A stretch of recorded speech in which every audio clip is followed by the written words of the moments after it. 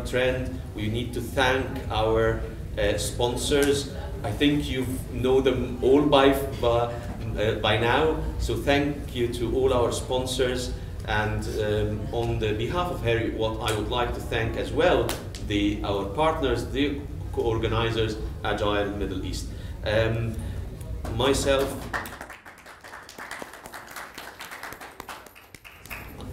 let me introduce my colleagues, Mr. Talal Shaikh from School of Management, from School of Mathematics and Computing Science, Harry Watt University, Dr. Rashina Hoda, I'm sure you all know her, from Auckland University, is that right? World famous in New Zealand. Yes. Yes. Okay, and Dr. Mike Leber. Oh well, by experience, we'll try. We'll give you an honorary one. Okay. Okay, an Agile expert, and myself, Dr. Mohamed Salama. I'm the former head of School of Management in Harry Watt University, based in Dubai.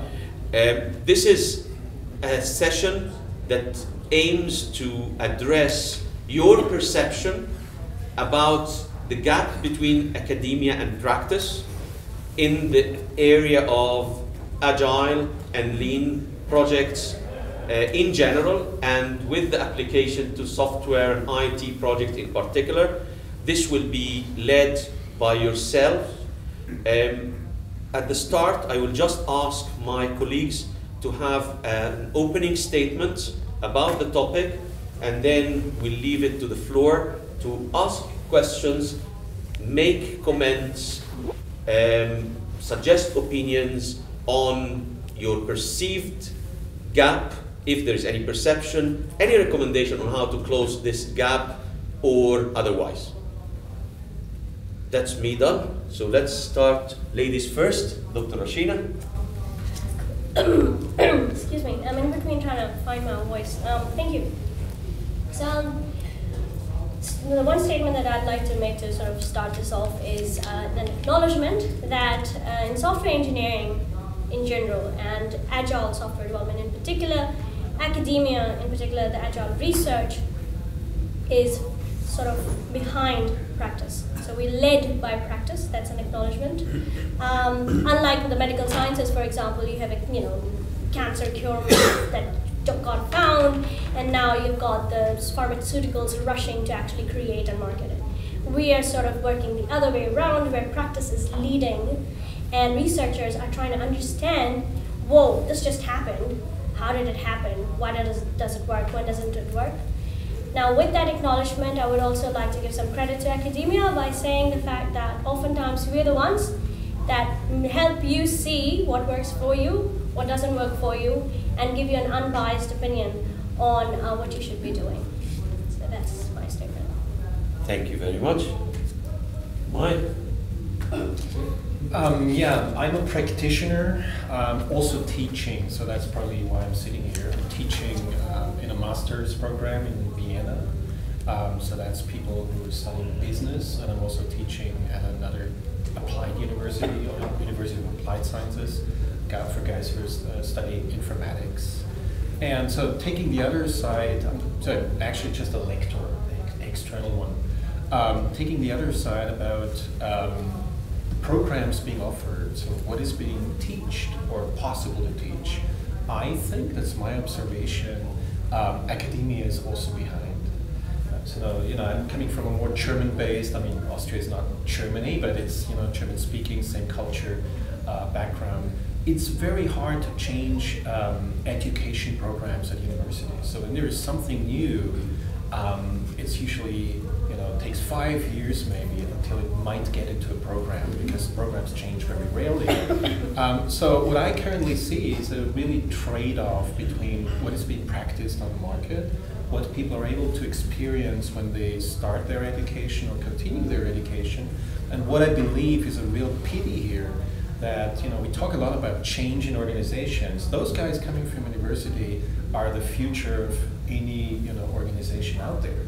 So why not investing more into this capacity, into these people who can actually just naturally change the way organizations are run. So this is my background. Basically, I mean, as pointed out by Dr. Rashina and Mike, there is actually a gap between the academia and the practice.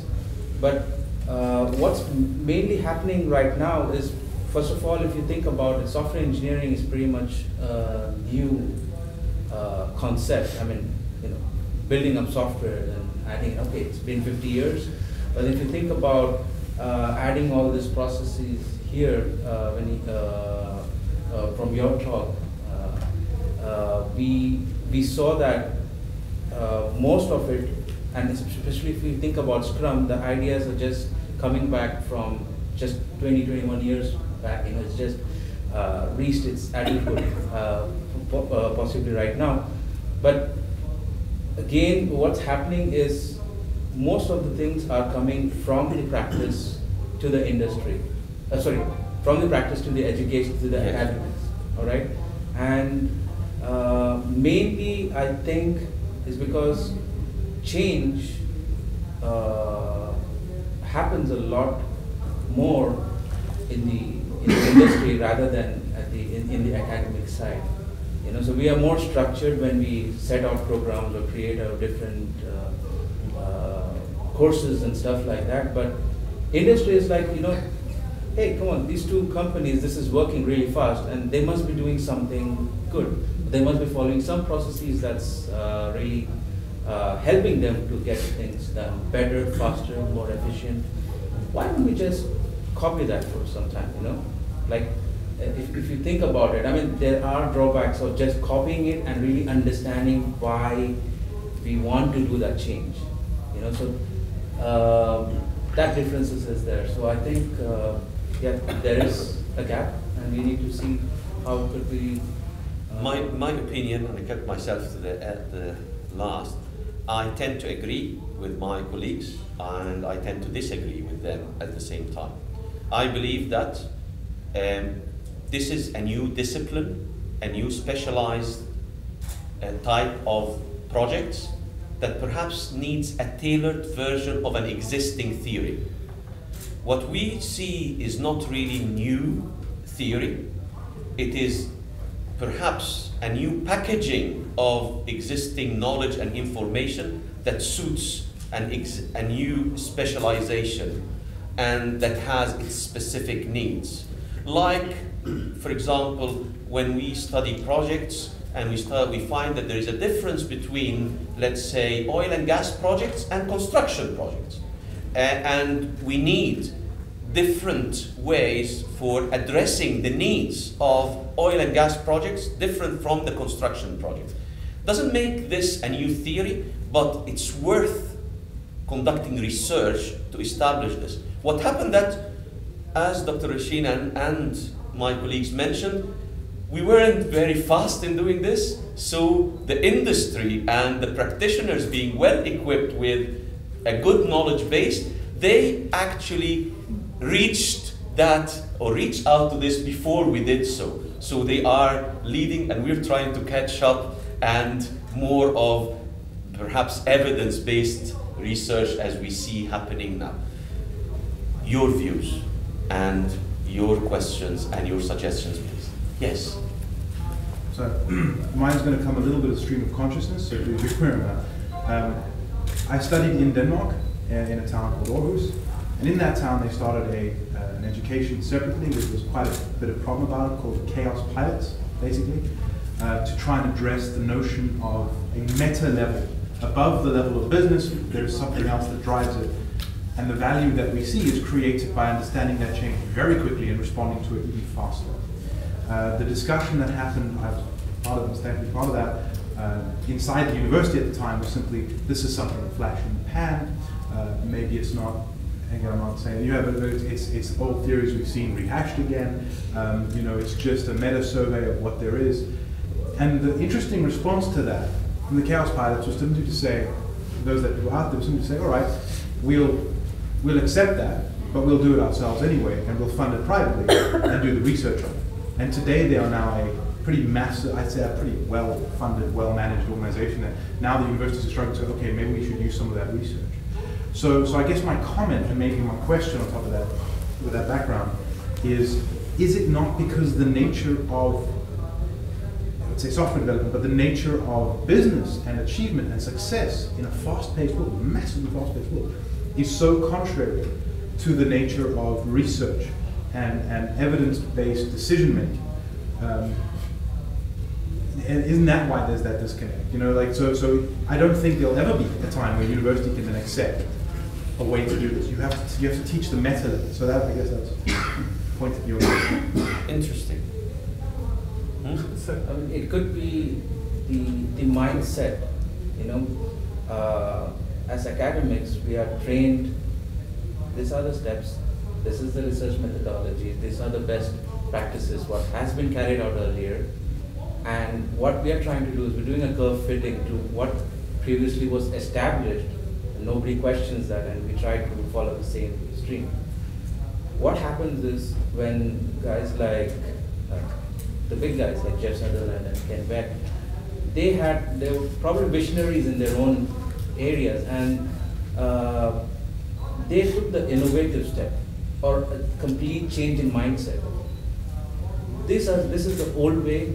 It's not working, let me try something different. And as a master stroke, they figured out something really different, and that started working, you know. And that started working, I think it was still in a silo. I think when he was still in doing the project for FBI, it was still in a silo. But then it started coming out and, you know, get going mainstream and stuff like that. And I think when people saw this change, their mindsets started changing. Oh, some things can change like this. And really does not really depend that, let's say, the university as a whole or academia as a whole is the only place where innovation can happen or research can happen. So now what we are seeing is in this extremely fast changing world is innovation is happening both back and forth, and it's being sent across. So I guess that's May I add something here? This is just reinforcing my point that there is no new knowledge, new theory. The industry has the capacity to develop itself in this, and that does not need academia because there is no need for new theories.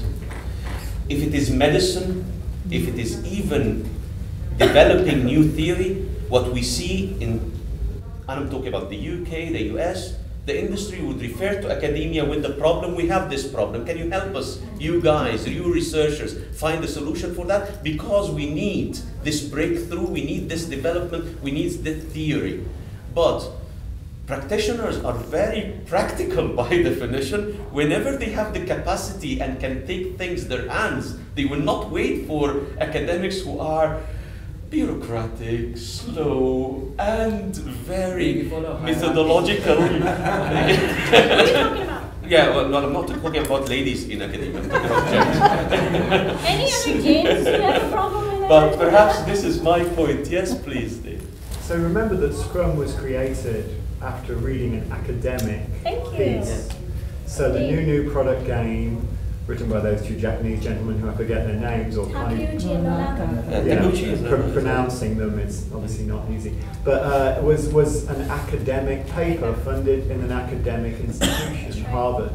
And it drove the creation and the realization of a process which has created a whole industry and been most successful. So there are a couple of things. One, what's really interesting is that one of the other reasons why Scrum was a success, which I don't talk about a lot, is because they built a commercial model. The reason why Ken left the Agile Alliance was because he couldn't build a mechanism that made large amounts of money for people. In the Agile Alliance, he went to Scrum Alliance, created a mechanism that was unfortunately too successful to change because it was making people far too much money, and then formed Scrum.org. Why have you guys not worked that out? Academia seems to be its distaste of money, its distaste of commerce and success leads to a, how can I describe, a certain style which means that you don't. Because name one really important software innovation driven from academia. Tomcat, no. Linux, no. Backroom. Android, no. iOS, sorry, what? Backroom. That's the thing that's driving everything. Yeah. So, but the foundation knowledge, well, math, obviously, that's drove that and everything. But the foundation, but in terms of commercial that I use every day, it may be hidden behind the scenes, and yes, but isn't it a disconnect from the impetus of commercialization? There's, I mean, if you look at the process side of things when you're talking about Agile, for example, CMMI, I can think of as one of the only ones coming out of MIT. For instance, Carnegie Mellon. Carnegie Mellon, you're right. Yeah. Which has destroyed our industry, by the way. Single-handedly ripped the heart out of the reason why billions and billions of dollars have been wasted is because of CMMI. I am not commenting on whether or not it's good. It's an example of something that came out that is huge. It did pay a lot of people's salaries. Yes, that's a good point. That's my fair. point. I wouldn't be doing Agile research if I agreed with. Mike, do you want to say something? Yeah, I think I heard a few things with your initial statements, which was about basic research versus research which attaches more to practice and teaching. So that's actually 3 fields. But to be honest, I mean, we are at the Lean and Agile conference, but I think we're talking about history already. And those who are in my talk today maybe somehow think what I'm picking up now. There are a couple of companies out there just changing the whole world.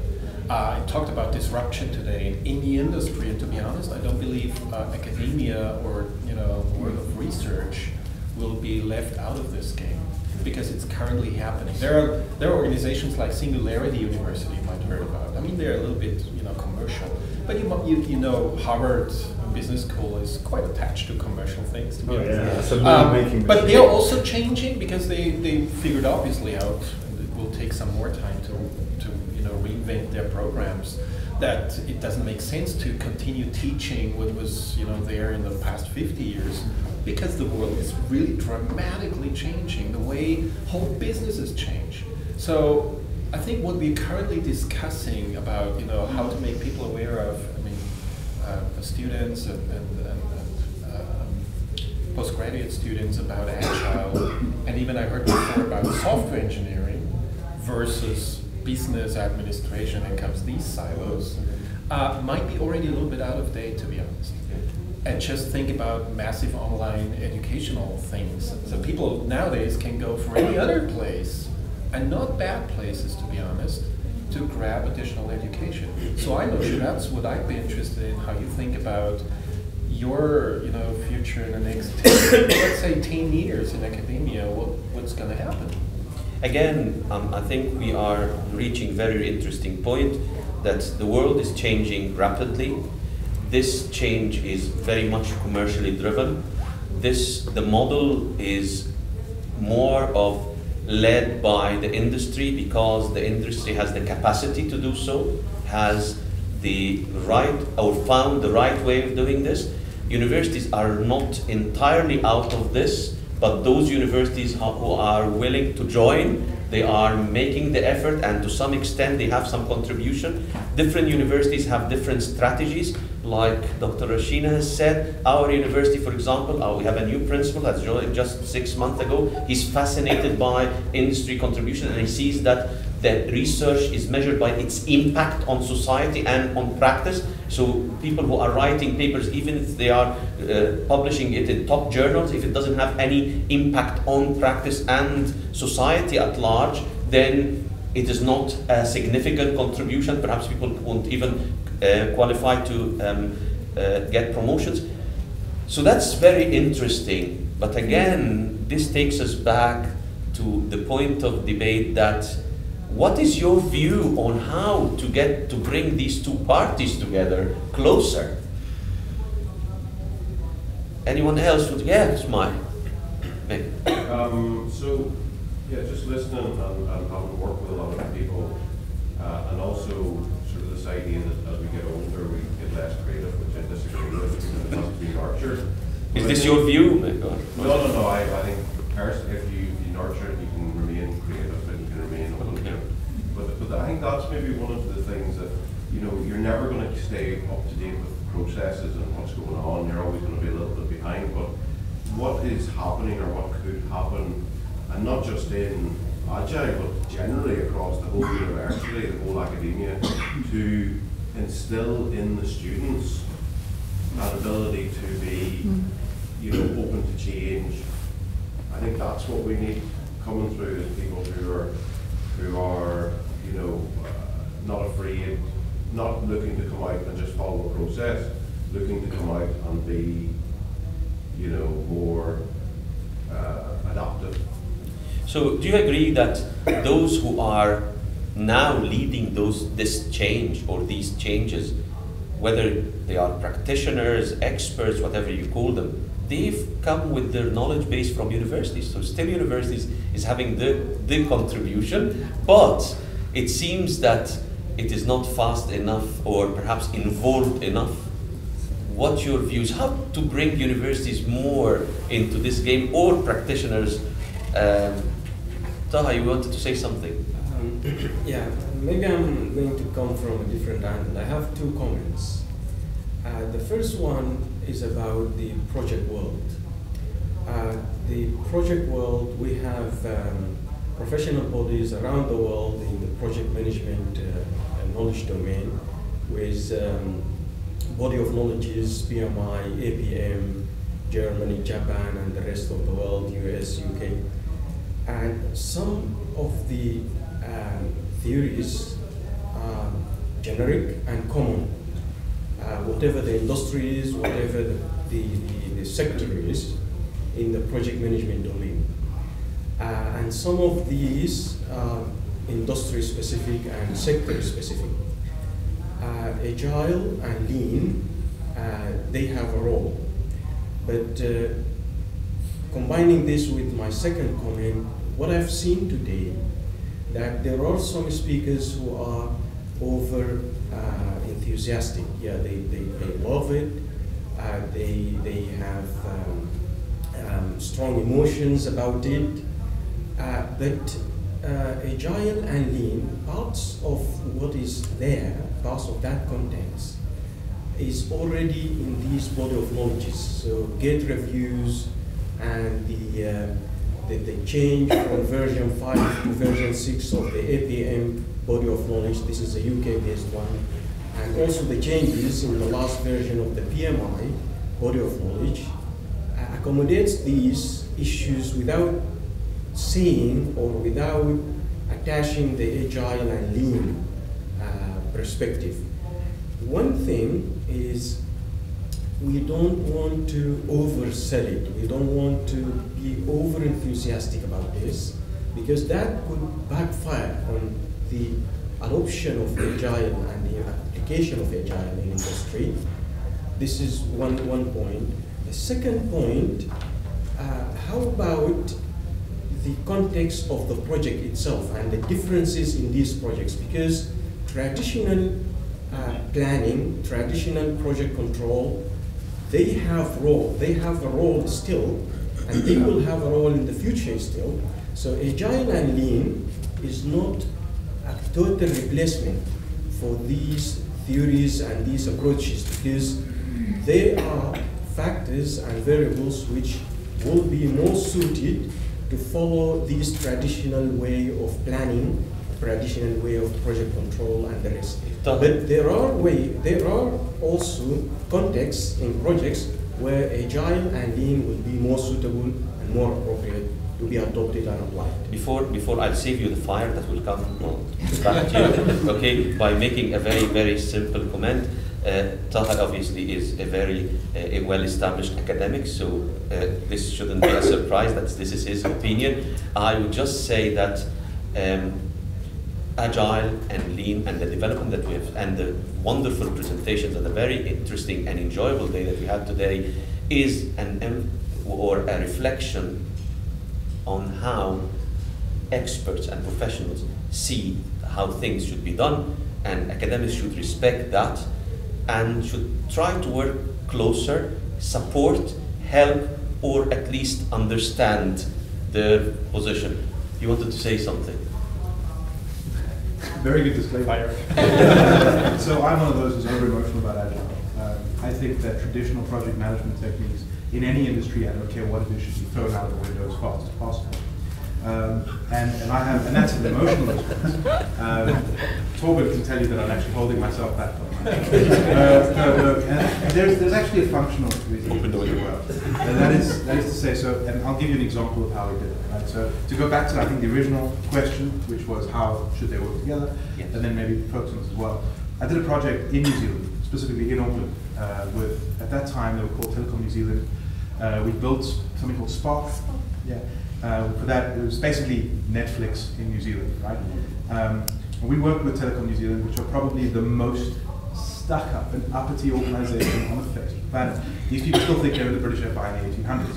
Now, to try and bring modern, lean methodologies, not even agile at this point, just lean to them, we needed to convince them somehow. So we hired the MBA group from Auckland University to come and talk to them about it. And so they went and said, well, this is an MBA course, so we'll give you a few. And they spoke up to management, and that was like, oh, maybe we should let them try and create a startup company. And that then drove the innovation forward. Now, the 5. So that's one way of doing it. It is a challenge when I look around me and I see people in the same industry people have started who make a lot of money doing lawful litigation, in terms of projects that have failed. So the amount of money and the amount of stakeholders that are involved in the standard oil rig setup, for example, massive. Anything goes wrong, and I've heard from this from other guys here today as well, it comes down to litigation. So of course, if you want to remove that, if you don't want to remove that concept of money making, then let's leave it the way it is. But project management is the traditional project management is reactive. Right? It reacts to the surroundings of what it is, and then people publish papers and chat about it.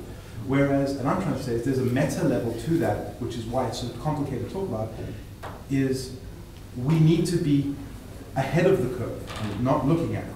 And there's a reason why we celebrate people like Bill Gates. You know, he got a great education, but he stopped at one point to go and create Microsoft. We celebrate, Richard Branson, who, out of his garage or whatever. I know the truth is a little bit different. They did obviously have university educations to a degree, Richard Branson did, but Bill Gates wouldn't do. But they break the norm, right? So that's their entire identity, is they've gone off and done something which everyone said you can't do. So traditional knowledge is not what we're going for. And I think that we would engage more people, this is where the emotion comes in, massively. We engage students, we engage anybody with a good idea to go out and try it before attempting it, right? So get ahead of that curve. I'd just like to say that software development isn't like everything else. You can't use traditional project management techniques to manage a dance company. You can't film certain aspects of it, yes, but the actual creative part, you can't. Let's look at the most valuable companies in the world. They don't use the PMI. They don't use PMBOK. They don't use Prince2. They might for building their data centers. They might for laying new carpet. They might for organizing a party that they've done 1,000 times before. But they won't use it for building innovation. Yeah, this is the point. So the point is, if you're looking at software innovation, it hasn't a place.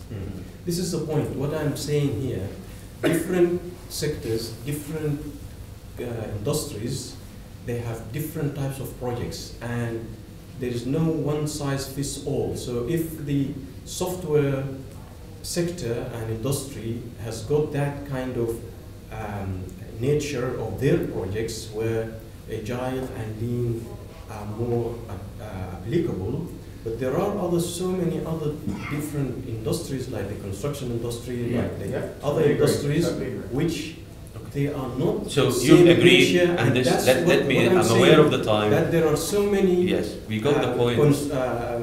Companies, big global organizations who are applying PMI, who are applying APM, who are applying these traditional project management systems, and they work very well and produce successful projects. But that's the point. Yeah. Well, let me intervene here, and we have two people who want to speak. But just let me say something. Just remember two things, please. Remember that the main aim of higher education is to prepare graduates to become innovative and to go out and show that they can apply the knowledge and even build on it. And top universities are very proud of their alumni when they have success stories, and the further they go, the more proud the universities are. So we are actually not saying that where the hub should be. Is it the university or the industry? We're saying why we shouldn't bring them to work together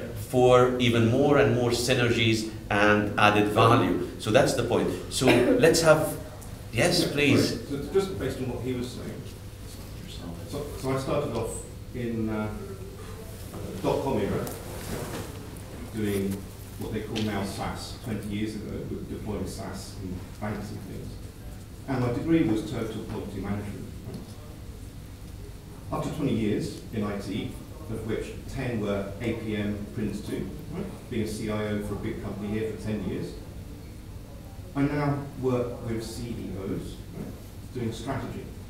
And what I find incredibly irritating, I'm just as passionate as you on this, is strategic planning is done in the same way as Prince 2, this Gantt chart BS. Today, it's complex. It is, I mean, McKinsey makes billions of it. But today it's a complex world, with more nodes, more and more people connecting it. So it's impossible for people, one brain, to control anything. You need adaptive teams, right? So the future, even at the senior level, needs to drop that way. It's about letting go capable functional teams, self-organizing teams, to make companies grow quickly. So sometimes I think Agile is stuck in this world of IT. I just wish it could go to the other level, the strategic thinking and execution. And coming back to Agile's roots, I don't know if anyone knows Miles Davis or jazz. Okay, so if you listen to jazz in the 1940s and 50s, Herbie Hancock and all this, tell me the difference between that and Agile teams. There isn't any. It's a way of doing things which has been around for many years. By the way, I just want to add to you in support of your statement that back in 2002-03, when we were looking for developing a new program, master's program at Harry Potter University in Edinburgh at that time, because our branch here started only 2005, we came across all these theory and methodologies on project management, and we decided what is really missing is a strategic project management. People who know how to manage projects and implement them, they stop there, they don't seem to be good strategists, and we introduced a new one that became Erasmus Mundus afterwards. So thank you for this. Mike wanted to say something. Yeah, I mean, attaching to this thing like, traditional project management, I'm not sure if the term project makes much sense in the near future for most industries. I've been working for Daimler Chrysler for 10 years inside IT, which was a heavy PMI shop. And it would have been impossible that the CEO came up and said, well, Google is no competition for us. He did last year. 10 years before, he would have left it to the CIO talking about Google. And just recently came back and said, wow, these guys in Silicon Valley are doing a great job in the car manufacturing industry. And it's not about car manufacturing anymore. And there might be a market for a Mercedes E-Class for maybe 100 worldwide in the future. Well, it isn't. Uber just ordered a couple of S-Class Mercedes for 2020. But what's happening out there, we've been talking about change around Agile quite a long time. But it has been a comfortable pace. Large companies could have said, well, yeah, not for us, not so important, just in IT. I think that changed a lot over the past 5 to 7 years. The biggest companies out there dominating now the whole IT industry, like Google, Facebook, Amazon, I mean, they're quite big ones. They've been not there 10 years ago, or 15 years ago, they started. Now they're dominating the whole world.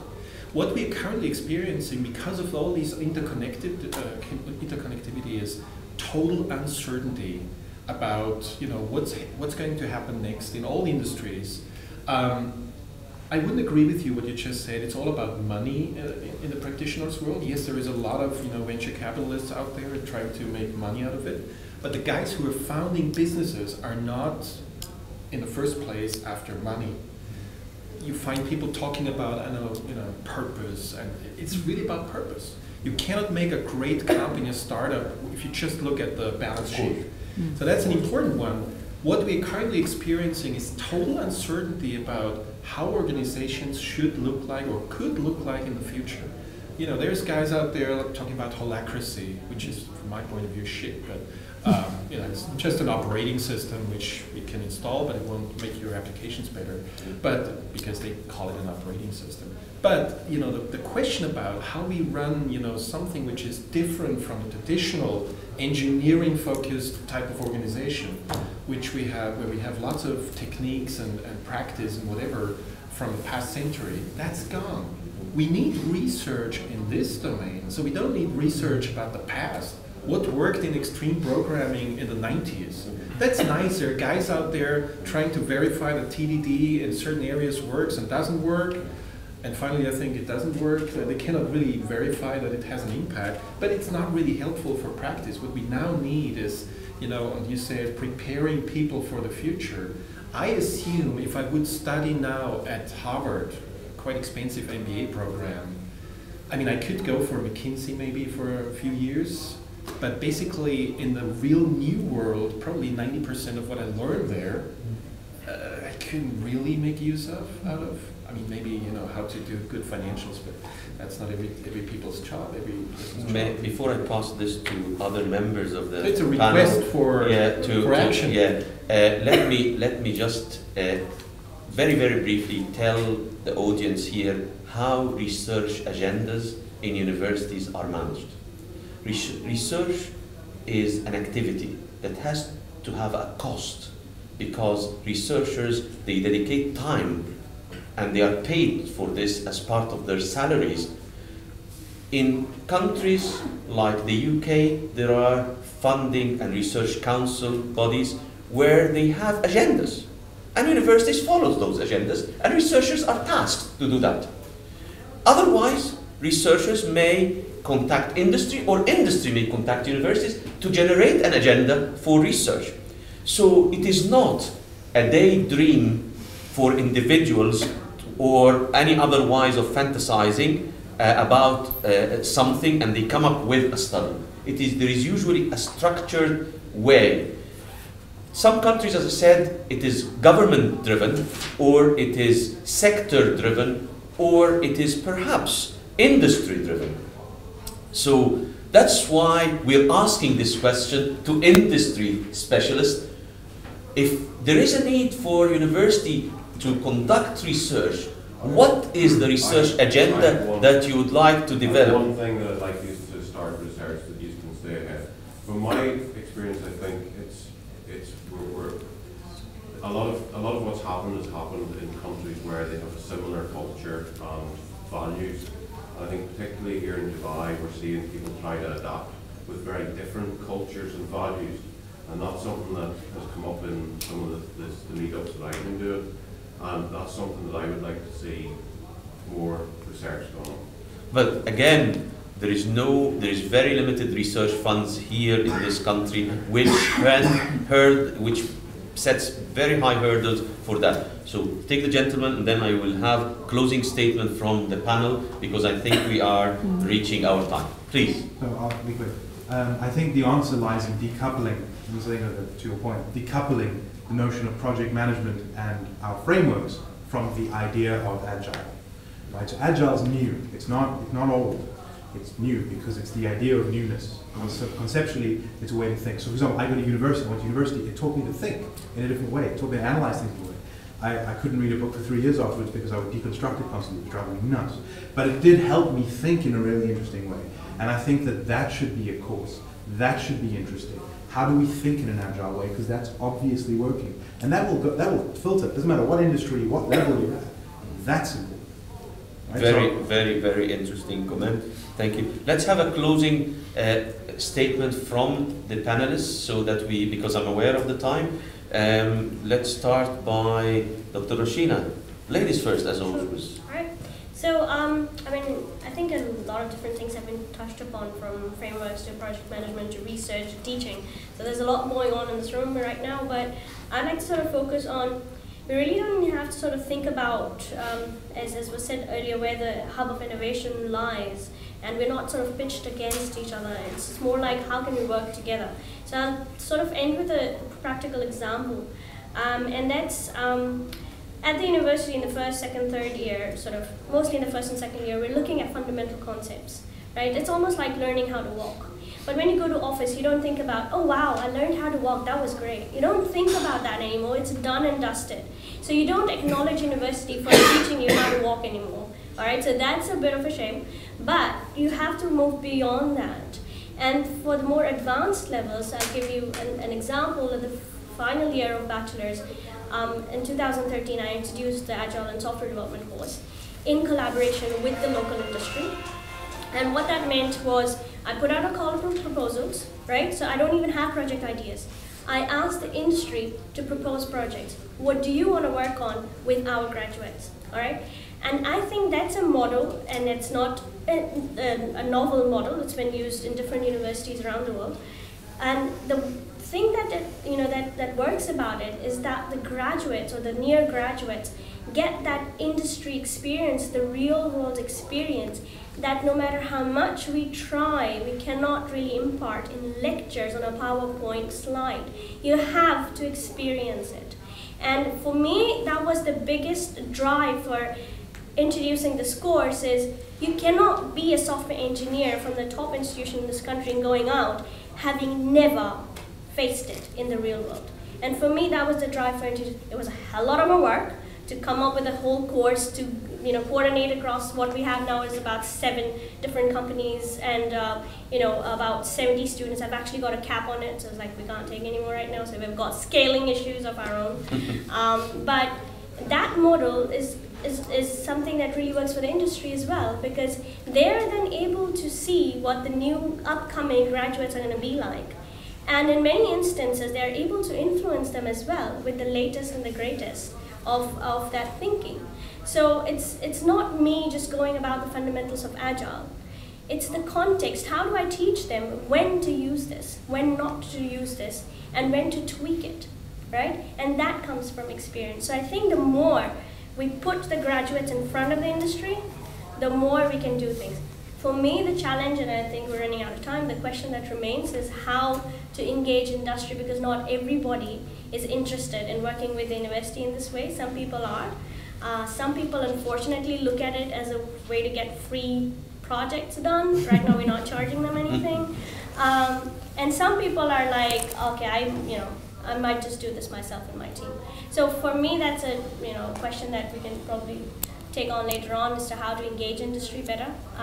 We'll think about it until we meet again in March 2017. But yeah, just one other thing that kept rattling in my head was I talked earlier about if you think about the research and the industry as a one community taking software engineering or Agile forward, I think the role is quite clear. You've got industry doing the practice, but every so often you need to stop and think and understand what you're doing and where you're failing and what the pitfalls are. And I'll be very honest, industry, you do not have the time. You're too fast-paced. You need us. So that's where we come in and show you the mirror and help you get forward. Thank you, Dr. Rashina. Talal? I think if I want to summarize all what we have discussed here in 1 minute. In 1 minute, right? So I will just say it in two words. Basically, it would be how to give innovative capability for the new students coming out of universities to adapt. These are 10 words and two ideas, to an extremely fast-changing world. So that's basically the key ideas, and we see all this like innovation comes from constraints, and we sort of put in the constraints, put in the boundaries, and make people think out of the box, right? And like you have started, we also have started something like this for the past 3 years. We do it with our third-year students.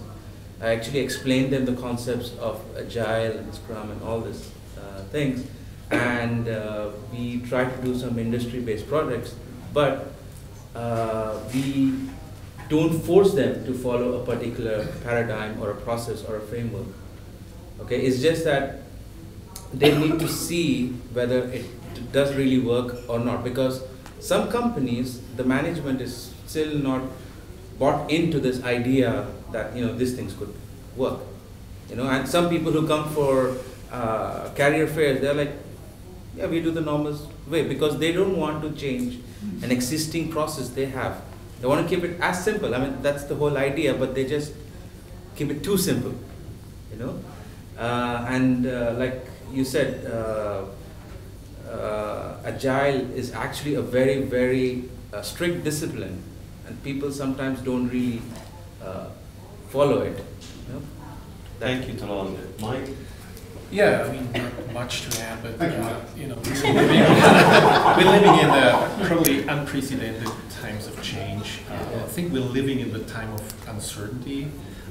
It's the time where people coming out of a technical university think twice going for IBM, for example. They used to, be totally happy about a job. Wow, I can go to IBM. Now they might say, maybe first I found 5 companies, and if I fail, I still can go when I'm 40 or 50, which might be not possible because they are just laying off thousands of people, because their business is not so future-prone. I think we have major challenges ahead, especially social challenges. Lots of jobs will be created, millions of jobs will be lost. So nobody knows how this society will be formed. So, research support, I totally agree. Liaison here would be very helpful. I remember 5 years ago at an XP conference, which is this kind of academia and practitioners meeting, we had a discussion at the evening dinner where we just said it would be so great if we could have sessions and more relaxed things together, but you guys from university always have your problem when you come up with a proposal. The first half hour you have to pray the whole, how it came to this, what was the foundation of your research, otherwise you would be not recognized by your tribe. So maybe there will be some possibility to get more flexibility into this type of collaboration. Yes. Practitioners and researchers, and I hope that's something to remember. That's very well said. My closing statement is academics will always need to do research because this is bread and butter for them, for promotions and otherwise. Industry will always need development and will always look for what is best for the future and the present as well. Whenever there is a mutual room for collaboration, it happens. It can be pull or push. It can be driven by the businesses referring to university because they don't have the capacity to do something they need. Or it can be exploratory, grounded theory like Dr. Rashina. We go and watch and see how you're doing things because we want to know if there is a way that we can suggest to improve. It will always be the case. And the main thing is that we recognize that we should be always working together, even if just meeting in these events and sharing views and opinions. At the end of this session, I would like to thank you all for this very wonderful session, interactive, and your positive comments and participation. But also I would like to thank Dr. Rashina, Talal, and Mike for the wonderful contribution to this session. So you can show appreciation.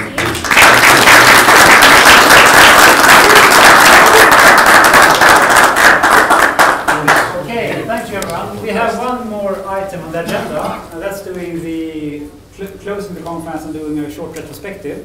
So if you've never done an Agile retrospective before, it's a good time now. It'll be in the room in